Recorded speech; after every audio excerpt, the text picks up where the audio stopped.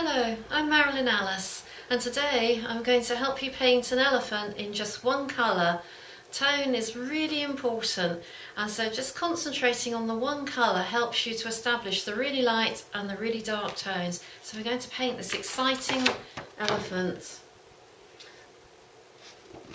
The colour that I'm going to be using is my own rich sepia. It's got a really strong tonal range, so ideal for the elephant. And the Marilyn Allis pink brush in a size 16. Right, let's begin.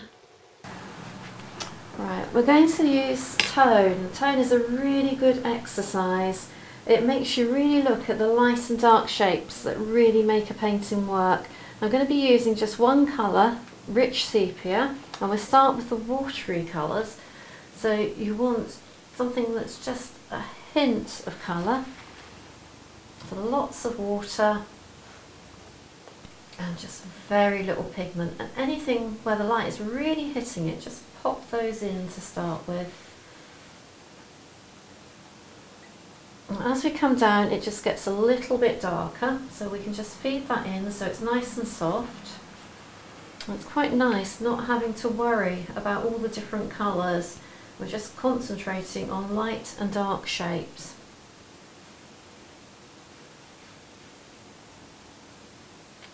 Still looking at the lightest shapes. If you want it a little bit lighter, just add a little bit of water, just pour that out slightly. And if I catch it before they start to dry, they should just blend a little bit so we get that lovely soft look. Now I have drawn this elephant up in quite a lot of detail before I started. And it's quite important when you're putting paint on this quickly that you know exactly where you can put it. If you put it in the wrong places, then the tones will look really strange. So a little bit more time on the drawing, which we will cover on another video. I'm just squinting quite a lot at my photograph, just seeing where those darker shapes really are, because it's not detail that I'm looking at, it's light and dark shapes. It's a little bit darker just here. And the light hits him just there. And sort of medium tone for the tail. You either add a lot of water to make it very light, or a lot more pigment to make it very dark. So now we're going in with a darker sepia. And see how lovely and rich that is. The paper I'm using is a Saunders Waterford Rough. It's £160. And it's just stretched. It's using a block that's gummed around the edges, so you don't need stretching. And it just makes life a little bit simpler, and then I tear that off when I finish with it. We're just catching that. It's still a little bit damp, which is really good because that will blend and it gives it a lovely finish. It's dark down there, so just picking up plenty of pigment. Just bring that down. Just catching that nice soft edge. If you want, you can just stand back a little bit every so often.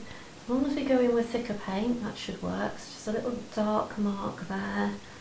And tell me it's not too dark. I'm sort of in between tone. Just pull that out a little bit. And then we have another leg just here. Just lighter that side. I'll let that dry so that we have a definite line there in a minute. Nice and dark down here. And as we get those light and dark shapes in, it really starts to take shape. Pull that down. And here's a really gorgeous guy. Picking up on the bumps on the paper, so it just makes it a little bit more interesting. A little dark line under that tusk. Now because we're leaving the background white and the tusk is white, it's not going to show up. So what I'm going to do is just with a little hint of colour, Just make that a little bit darker, and then underneath some very, very thick sepia. Just put a dark line in there, and that way we get round that problem. That ear is very dark on the inside.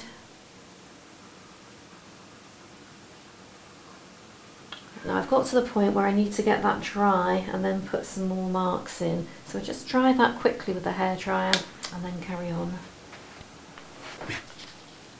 Right, now for some of the final touches. Using the tip of the brush, just make sure you've got a really good point on your brush. And although it's big, the point is really, really good. And just using the tip of that and some very thick sepia, just going to put a little bit of definition in there.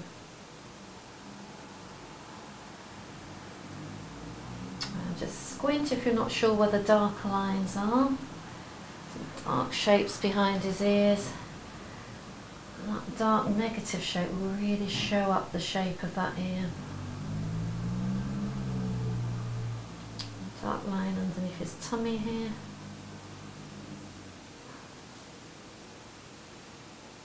Little dark eye.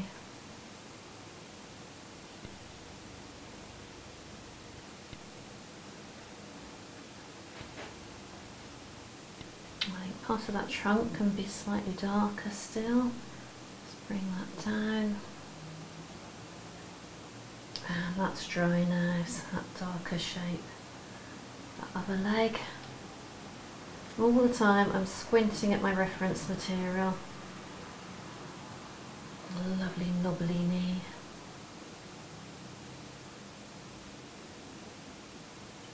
Right, we just need to anchor him down now.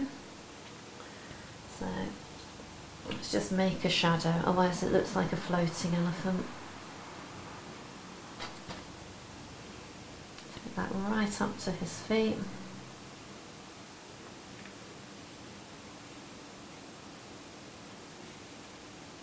There we go, an elephant painted in one colour, in rich sepia, and he really does look rich.